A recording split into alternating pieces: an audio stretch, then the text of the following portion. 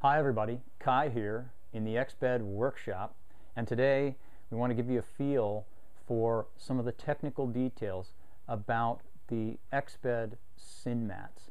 And SynMats you will recognize by their terracotta color, their burnt orange color, and it's important to note that our mats are broken up into various chambers. You can see those chambers separated here on this demo mat.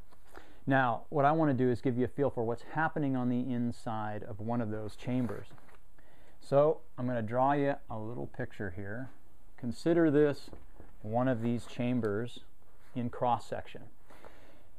Inside we have insulation, and that insulation fills that chamber completely.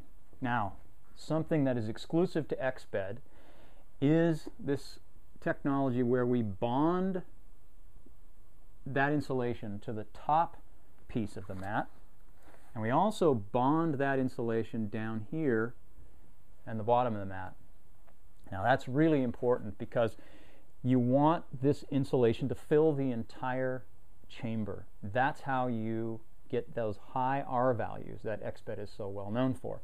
You got to fill that chamber completely.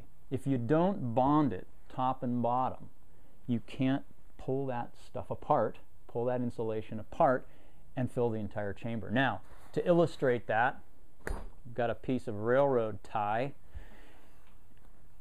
to simulate what happens to insulation when it's been stored, when it's been compressed. It does not fill the chamber.